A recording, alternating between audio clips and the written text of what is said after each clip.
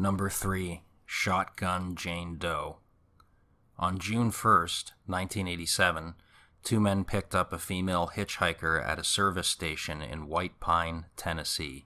She told the men her name was Mary, though that could have been an alias. Sometime later that night, the three were fighting, and possibly drunk, outside of a home in Knoxville. Investigators believe that the fight was a ruse, an attempt to scare the homeowner, or draw them outside to investigate, so that the three could rob the home. Mary kicked the door of the home, awakening the resident, who called the police. As Mary attempted to open the door of the home, the owner fired a shotgun through the door, striking Mary in the side of the head and killing her instantly. The two men fled and were apprehended shortly afterwards, but were not able to provide any help in identifying the woman.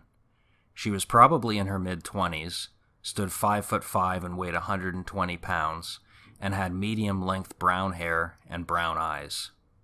She had extensive healed injuries, which were consistent with a car crash or a fall from a significant height, including several steel pins in one leg.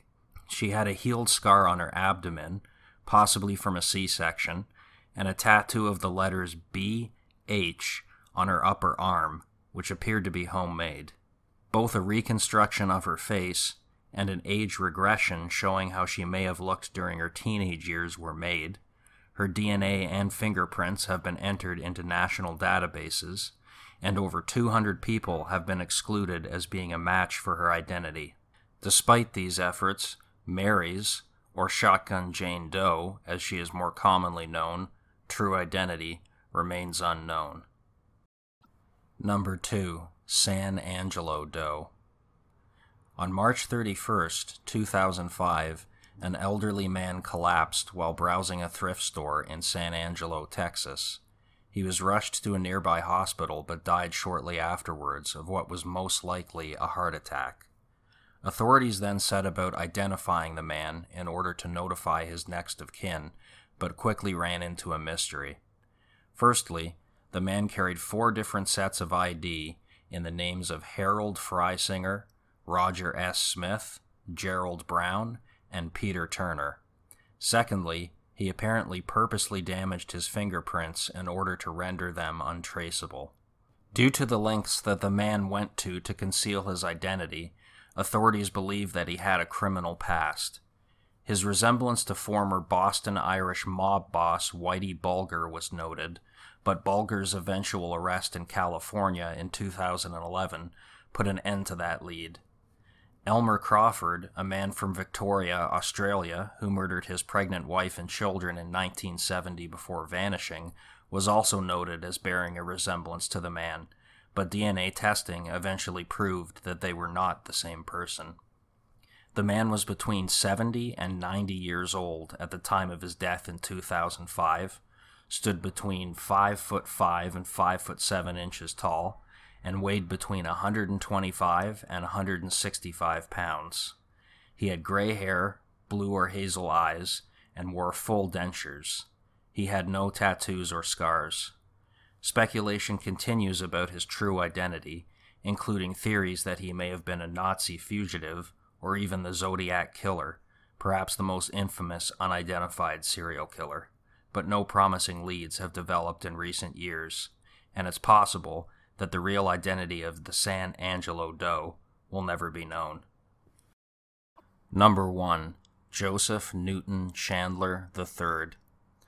July of 2002 was a hot summer month in Eastlake, Ohio.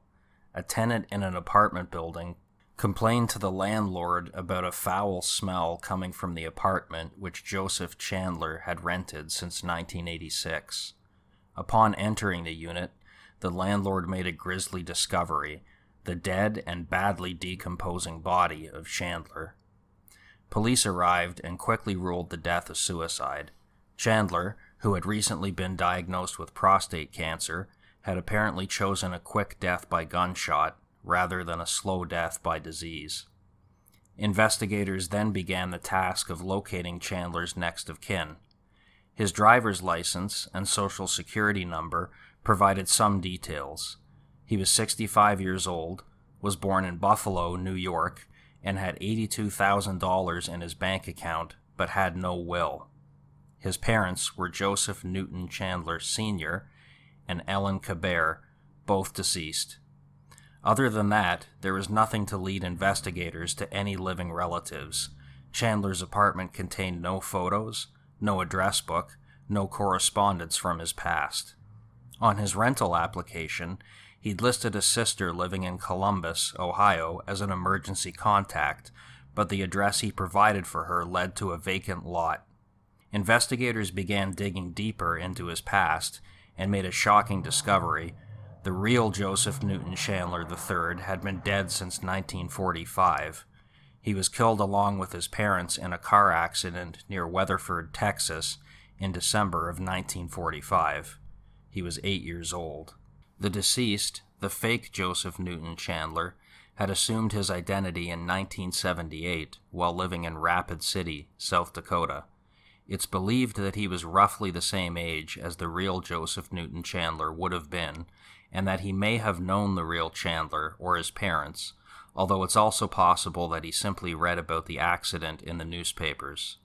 No concrete trace of him prior to 1978 has ever been found, but it is suspected that he lived in California at some point and worked around, or possibly was in, the United States Navy.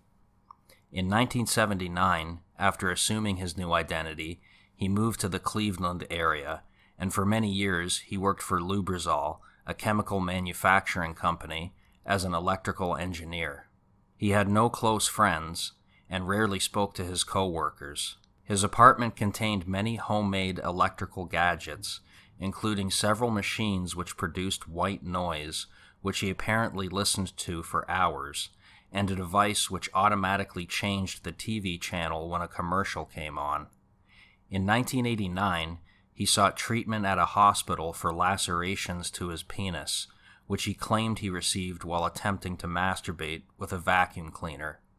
It's possible that he may have attempted to sexually assault someone who fought back, or that he injured himself while attempting to masturbate with another one of his homemade gadgets. It's also possible that he was telling the truth about the vacuum cleaner, as such injuries are not unheard of. The attending physician thought that he was older than his claimed age. He exhibited more eccentric behaviors. He once drove over 700 miles to an LL Bean store in Maine, only to immediately turn around and drive home because there were no parking spaces available in the store's parking lot.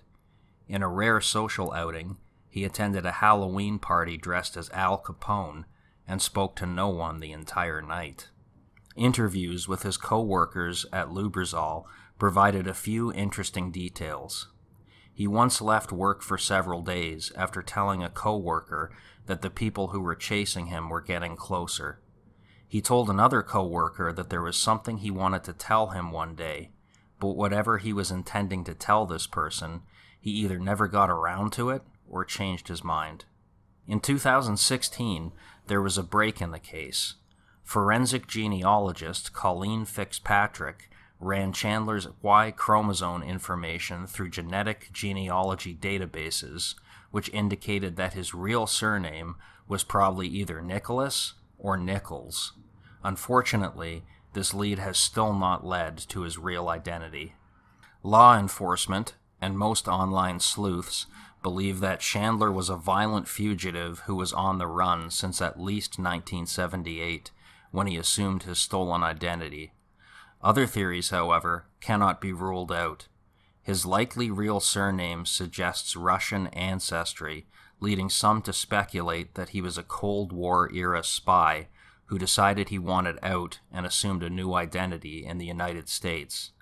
His comments about people chasing him lend speculation to theories that he may have been on the run from either the mob or a cult. And like the San Angelo doe, some suspect he may have been a Nazi fugitive or the Zodiac Killer. Whatever the case may be, as of the time of this video, we still have no idea who this eccentric, intelligent, mysterious man really was. Thanks for watching this video. Hopefully you found it interesting. If you did, please subscribe, like the video, and check back often for new uploads.